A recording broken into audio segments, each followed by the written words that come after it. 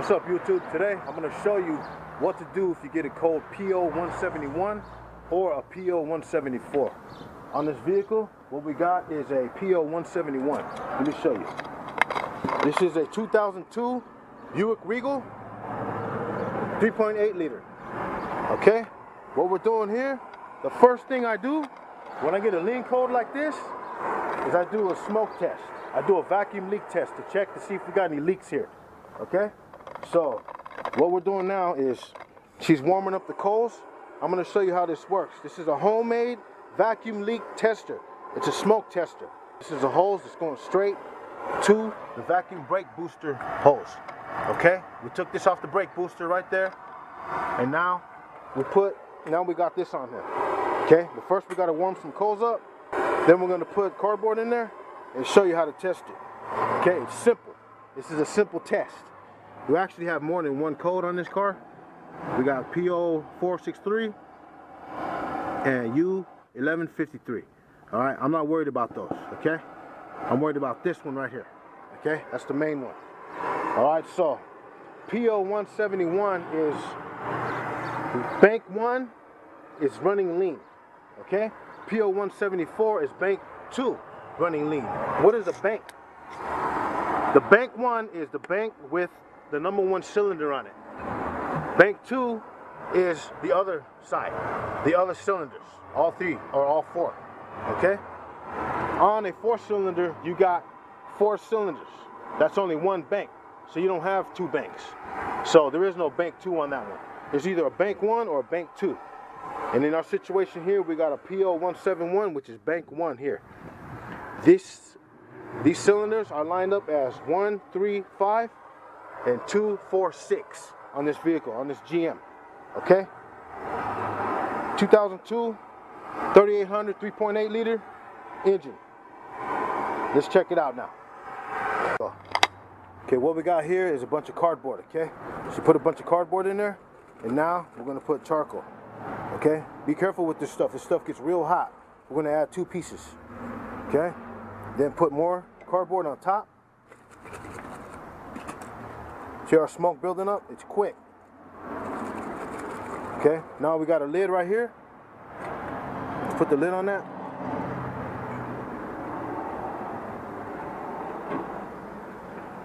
Okay, now hook up the compressor. Now she's going to hook up the compressor.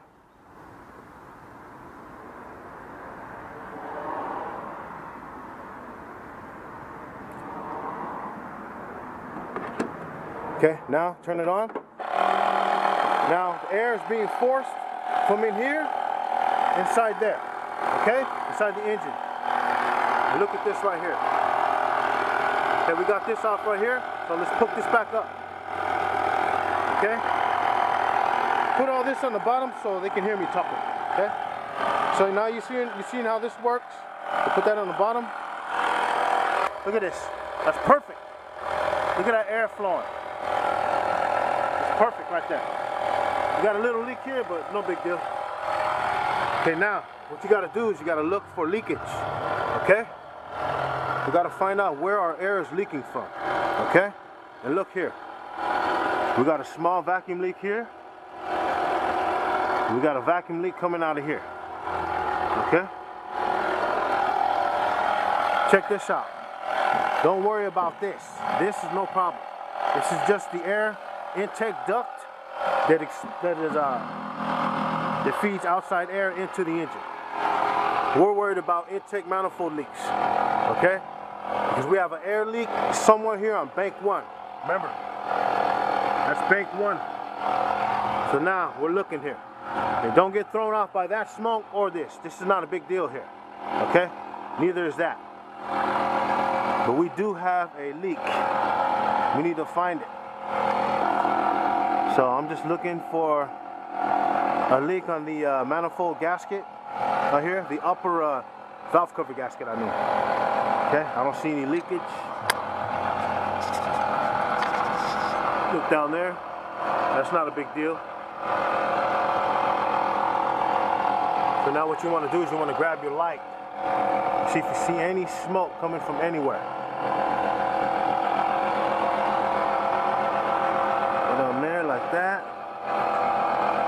slowly move across. Look up here. I actually believe this is an internal leak. Okay, because these manifolds, these gaskets are known for leaking. Okay.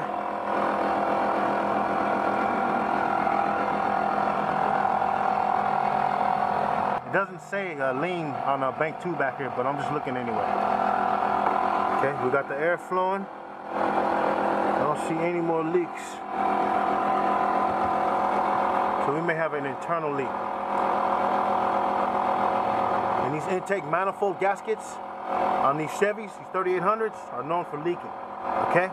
They especially have a leaking issue with this area right here, but that's with coolant. Okay? But I'm talking about the manifold gasket that mounts to the side of the cylinder head. We may have an issue on that right there, but can't see anything else other than that and that right there. And this, but that's not our problem here. That's not a big deal right there. A lot of the times the PO171 and the PO174 won't trigger until the computer senses that it's sending more than or around like 20% fuel. So when the computer is sending more than 20% plus or minus fuel to bank 1 or bank 2, the PO171 and the PO174 will trigger. So it looks like I don't have any manifold leaks, externally at least. But our issue may be on the inside, okay? But that's what you do right there. When you get the codes, those 2 codes, that's what you do. You do a vacuum leak test with your homemade vacuum tester. And there it is right there. Okay, the smoke test is done. We couldn't find anything externally, except for that little stuff. That's not a big deal. That's not the problem, I guarantee you. Now the question is, do we have too much air going into bank 1? Or do we have too little fuel going into bank 1? Okay, now what is this made of? We got this jar from the thrift store. This is like $1.50 for this jar. Then I put foil at the bottom, and this is the lid. This is the part you gotta fix. This is the part you gotta hook up. This lid comes apart like that, and it's perfect. That way we don't have to move the whole deal when we're twisting it on the jar.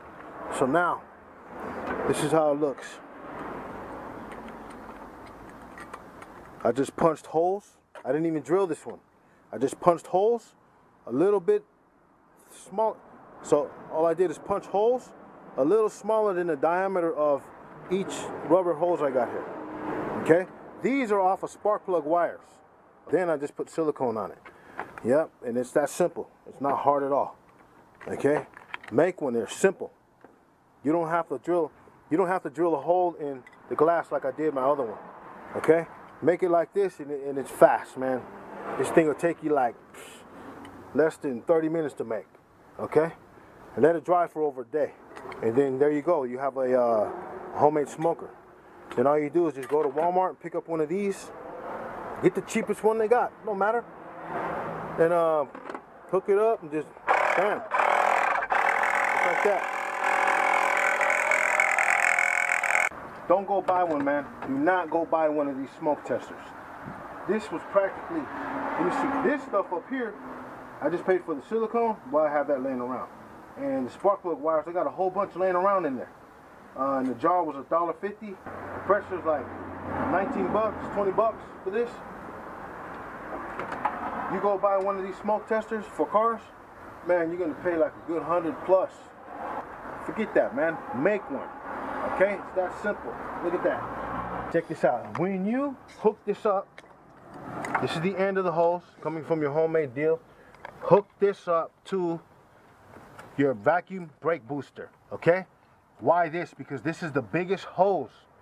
All right? This is the biggest hose available to force air into the intake manifold. So use the brake booster hose. Okay. See if we can find a leak right there. And right there is our vacuum leak, right there. We got a hose leaking right there. A cracked vacuum hose from the bottom of the intake manifold, underneath the throttle plate. That's manifold vacuum right there. Okay? Anyways, that's it. That's the smoker right there. That's how you make it, and it's that simple. I'm gonna do a final coat with the silicone. Come around like that.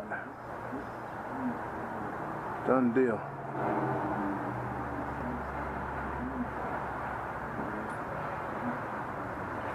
It don't have to be all pretty, man. This works perfect for checking vacuum leaks. This is a smoke detector. That's the done deal. I want to show you this stem right here and use this as an analogy for your life. There's a crack right in the center. If you can see, it's about 12 feet, maybe plus or minus long. It's the dark area right in the center that's oozing down with the black mold or whatever it is. You know, it's just running water that seeping through that crack. Anyways, so the point is, fix those cracks. But the only way you can fix those cracks, the sinful cracks that are consuming you, that are too strong for you to overcome, is through Jesus Christ. There are some things that only Christ can release you from, because you are so far embedded into that crack, that sinful life, that you are just consumed totally. And the only way to patch that up is through the blood of Jesus Christ. That's why he came down and died on the cross for you. Jesus Christ came down and died on the cross for your sins, for my sins. And that crack right there represents an analogy for our lives. If you let the crack go unchecked, unfixed, you don't put mortar on it or whatever, that crack is going to expand, and that crack is going to wreak havoc on your life. So get your life straight with Jesus Christ. And remember this, Jesus Christ loves you. He died for you. All he wants to do is just restore your life, bring you back to where you used to be, bring you back to where you were supposed to be, the way he planned your life. He didn't plan your life to be wrecked, full of sinful desires and little tiny things that are destroying you, little cracks, man. Jesus Christ wants to restore your life. When your life is so full of sin that you can't find a way out, the only cure for that, the only way you can fix that crack is through Jesus Christ. Jesus Christ is the mortar that can fix that crack. Let alone, not only will he fix it, not only will he fix the crack, he'll completely wipe it away. That way you don't have to suffer with all this stuff, man. And then, after you allow Jesus Christ in your life to fix those strong desires, even the small ones that are slowly destroying you, after that, your life will have peace. God wants to free you. God made you. He's the Alpha, the Omega, the beginning, the end. God made all this, man.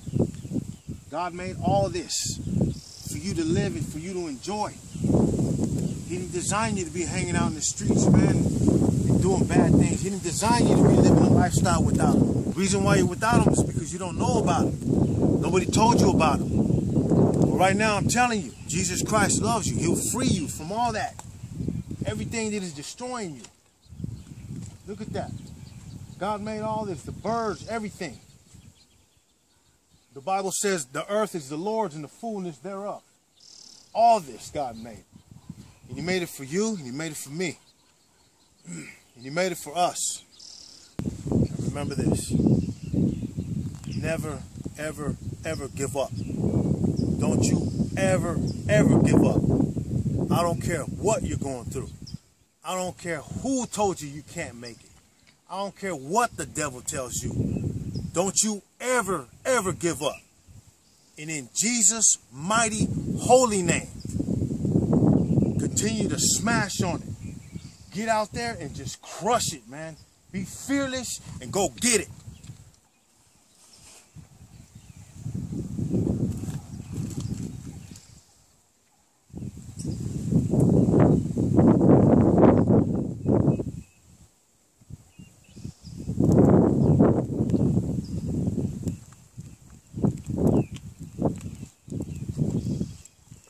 That's right.